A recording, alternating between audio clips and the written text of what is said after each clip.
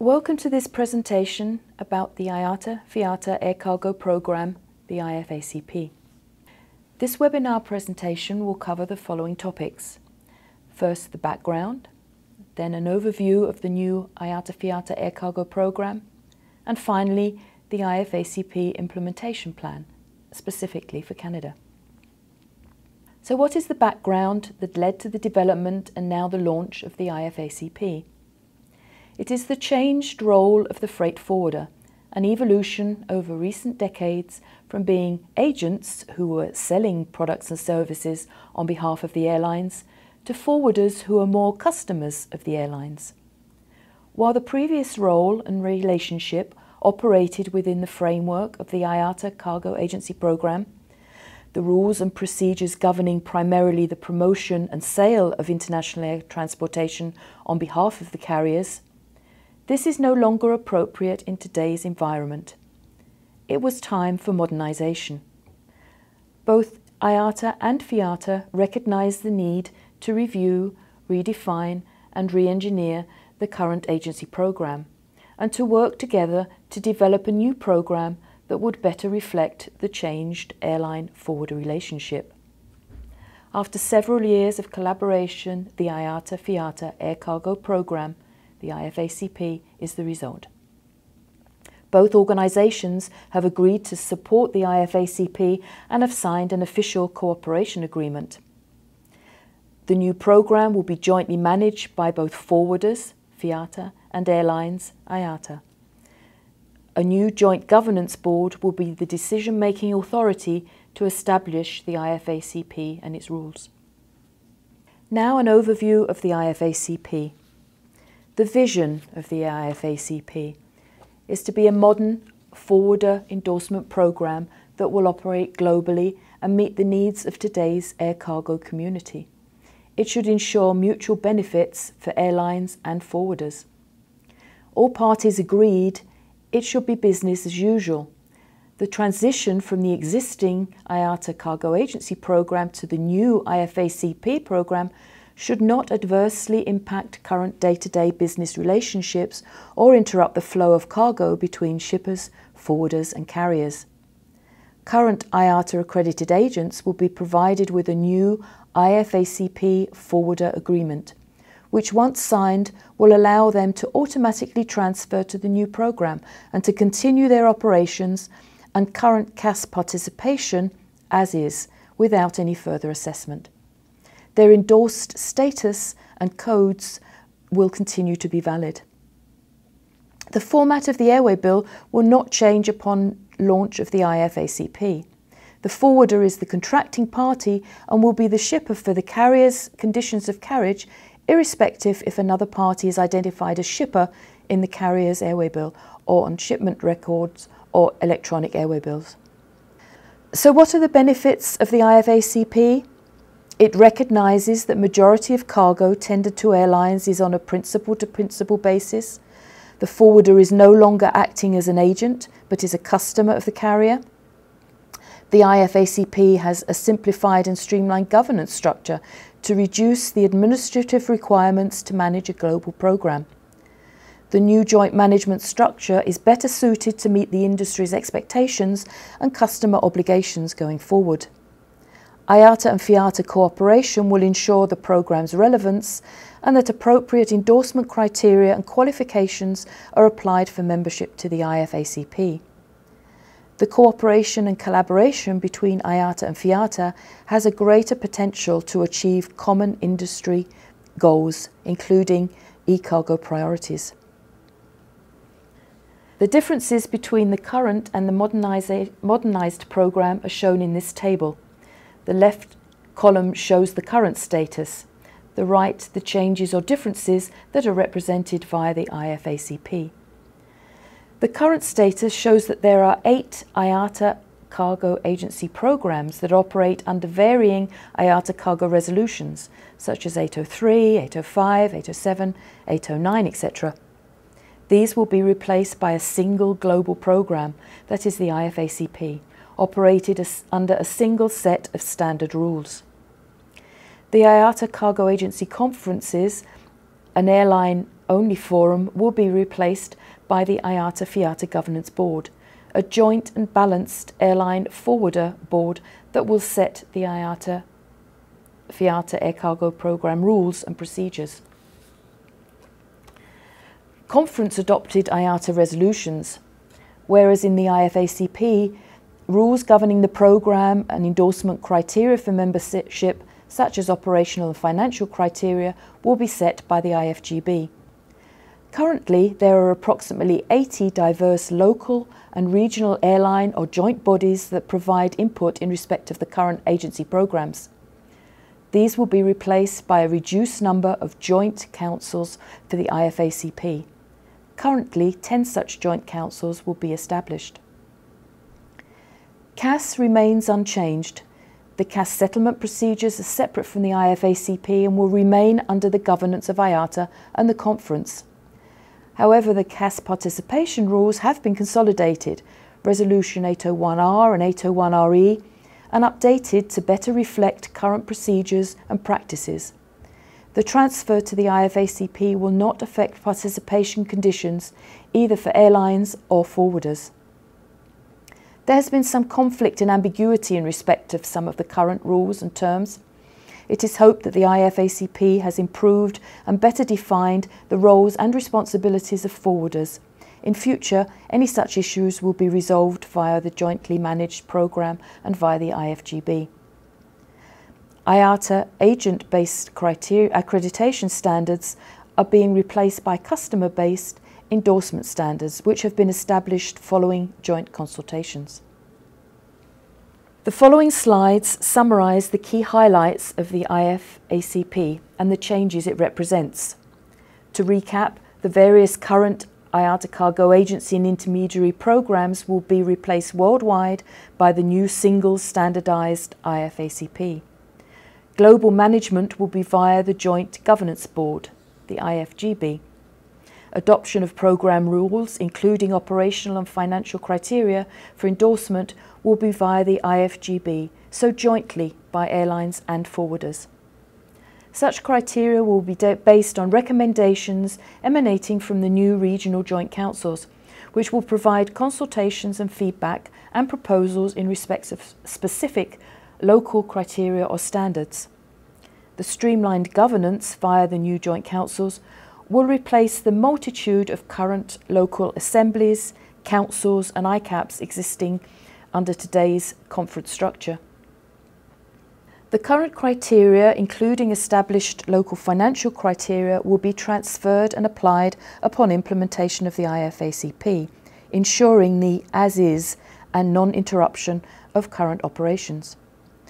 The newly constituted joint councils will subsequently be able to propose any changes to current local criteria, including financial standards, to the IFGB. The new joint councils being responsible for the endorsement and retention criteria specific to their respective country or countries. It has been agreed via the cooperation agreement that all local financial criteria will be subject, however, to a review by an independent legal counsel to ensure its compliance with competition law prior to transfer to the IFACP. The CAS rules and procedures and current charges continue as is. In future, CAS operations remain separate from the IFACP since CAS remains under the jurisdiction of the Cargo Agency Conference and the management of our IATA. Other applicable fees and administrative charges, such as annual fees, etc., will remain unchanged upon implementation of the IFACP. In future, the fee structure and fee levels will be decided by the IFGB. Ready for carriage conditions and provisions in respect of operational criteria such as DGR training requirements and best practices in respect of cargo standards will remain unchanged. The new IFACP handbook is being issued and will contain all of the programme rules. The handbook will provide links to various cargo industry standards, helping to raise airline and forwarder awareness of industry requirements and responsibilities. This slide shows the flow chart of how a forwarder can transfer to the new programme. The top line shows a new application, which as today will require the submission of an application to IATA and passing of an assessment in respect of financial and operational criteria before being accepted and endorsed in the IFACP. For existing IATA accredited agents, the simplified process will allow an automatic transfer upon signature of a new IFACP forwarder agreement without additional formalities or assessment. Previous slides have mentioned the streamlined governance and new regional joint councils. This slide provides details of the new IFACP Joint Council, one of which will be established in respect of Canada. The council consists of a balanced membership of between 4 and 6 airlines and forwarders. Airline representatives are appointed by IATA, the Cargo Agency Conference, and forwarder representatives via FIATA, drawing from the National Cargo Forwarder Associations. The Joint Council makes proposals or recommendations based on a majority decision. Meetings shall be convened as necessary, face-to-face or via conference call if more practical. To ensure active participation of the members, any delegate who fails to attend 2 consecutive meetings will be removed and a replacement member, airline or forwarder, nominated. Both IATA, the Global Head of Cargo, and FIATA, the Chairman of AFI, or their appointed local representatives, are non-voting members of joint councils. And the IATA-FIATA Programme Secretariat, currently IATA, will act as secretary for the council meetings, convening the meeting, preparing the agenda, writing the minutes, etc.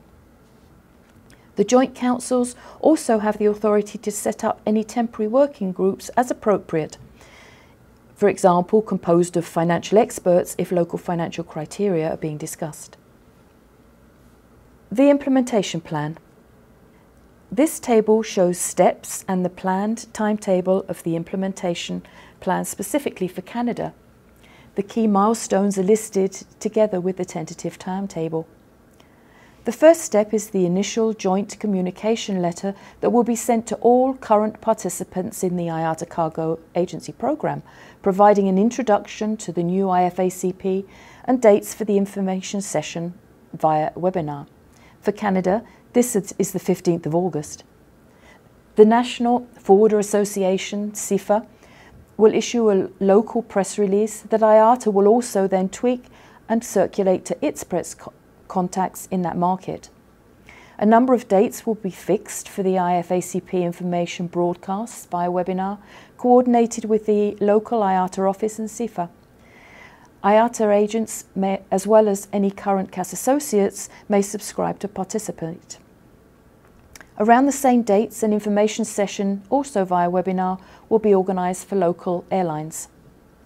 Following these sessions, IATA will then proceed to send a second communication to current agents, inviting them to transfer to the new programme and sending their new IATA-FIATA Air Cargo Programme forwarder agreement with instructions for signature and return. A deadline date for return of the new agreements will be set at approximately 6 weeks, and follow-ups will be sent to ensure a maximum number of current agents sign to join the new programme. The IFACP will be declared effective when a majority of the market has signed up. This will be confirmed by a joint communication letter from the IFACP Secretariat. Immediately following such announcement, the market will cut over to the IFACP. To summarise the key points of the table and what is involved during the implementation of from the prospective parties' point of view, from IATA's point of view, IATA will coordinate various national communication campaigns which will take place to introduce the new programme jointly and in conjunction with the local Forwarders Association. New agreements in respect of the IFACP will be sent to all current IATA cargo agents for them to transfer to the new programme simply by signing up via the new agreement. IATA Airlines have adopted various transfer and tie-in resolutions, including a new general concurrence, which means they will automatically participate in the IFACP when it is introduced and implemented in the country and continue to accept freight tendered by IFACP forwarders. A small number of non-IATA carriers participating in CAS will be required to sign a new general concurrence to ensure they also agree to the transfer to the IFACP. IATA will control the return of the new IFACP contracts and follow up with individual forwarders failing to sign up. As indicated, no financial or other assessment will be necessary for current agents when transferring and signing up for the new program. What else is involved in the implementation from FIATA's perspective? Well, FIATA will invite its local freight forwarder association, CIFA for Canada, to actively participate in the joint communications, any briefing sessions and local coordination in respect of the IFACP rollout. FIATA and its local member association support the IFACP and therefore will inform their local forwarder members and advise about the IFCP and its implementation. Local Forwarder Association CIFA is working closely with the IATA local office to ensure the success of any roadshow or webinar sessions. For the airlines, similar communications and information sessions will take place in the local market. IATA will explain the new program rules and implementation timeline, as well as the deadline to transfer from the current agency program to the IFACP. If an airline wishes to participate in the local joint council, it should submit a nomination to IATA. Airlines will be informed of the new general concurrence, as well as the opt-out procedures should they impose their own additional requirements, such as bilateral bank guarantees in respect of any forwarders in the local market. For non-IATA airlines that participate in CAS, their headquarters will be required to sign specifically for the IFACP, since they are not party to the IATA Cargo Agency Conference decisions. For current IATA cargo agents, they will be invited to attend an information session at various dates via webinars to explain the new program rules. Such sessions will indicate the implementation timelines and when the market should switch to the IFACP and when the current agency program rules will no longer apply. If a forwarder wishes to participate on the local joint council, they should submit a nomination to FIATA or to the local association CIFA. Most importantly, current agents should sign their new individual IFACP agreement and return this before the deadline. The market will be notified when the IFACP implementation and the new program is declared effective. More information can be obtained via the respective IATA and FIATA websites shown on the slide, which will also have a number of frequently asked questions and links for any other customer service support in respect of the IFACP. Thank you for your attention and participation in this IFACP information session.